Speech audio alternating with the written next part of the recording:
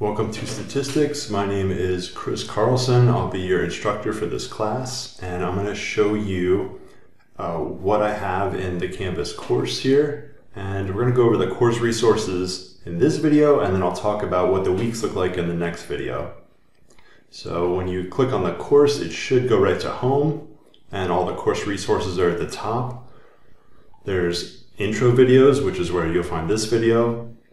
Everything, almost everything we do, everything we compute, will be using Microsoft Excel, which is inside Microsoft Office. So it's very important that you get Microsoft Office.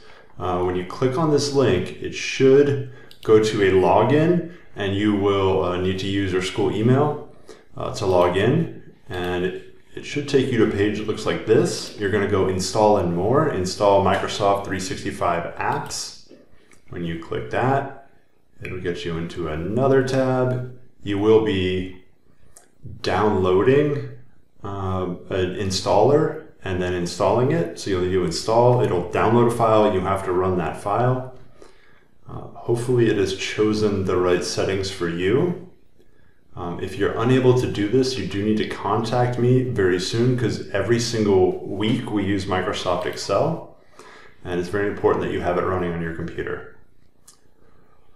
All right, next thing we're going to look at is join the class on Discord. That gives us a place to talk, and the chat on Discord is a lot better synchronized than it is on Canvas, so we're going to mostly talk on there. Here is the Zoom link for office hours. I have my hours listed right here. In case they change in a future class from this recording, just make sure you're looking to see what the actual office hours are for that quarter. Here is your textbook you can read online. Here's the same textbook you can download as a PDF. We're going to look at this formula page right here.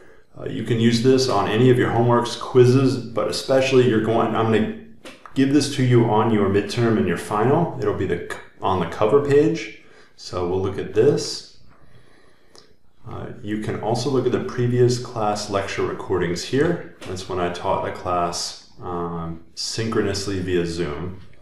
So you can look that up. I will have recorded videos in every week, and those are probably the faster way to get information, but you can watch the previous class lecture recordings if you'd like.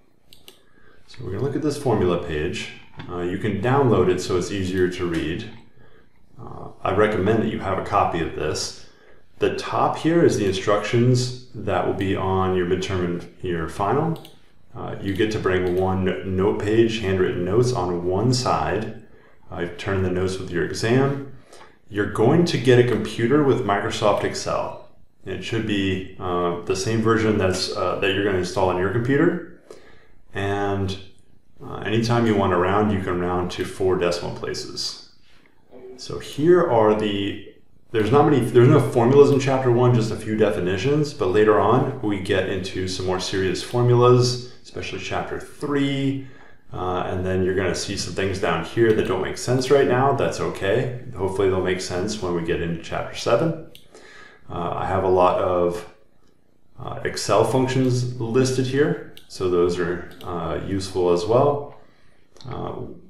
I go over these in the videos, don't worry. I don't expect you to understand any of this right now, but these are the instructions for the midterm and the final.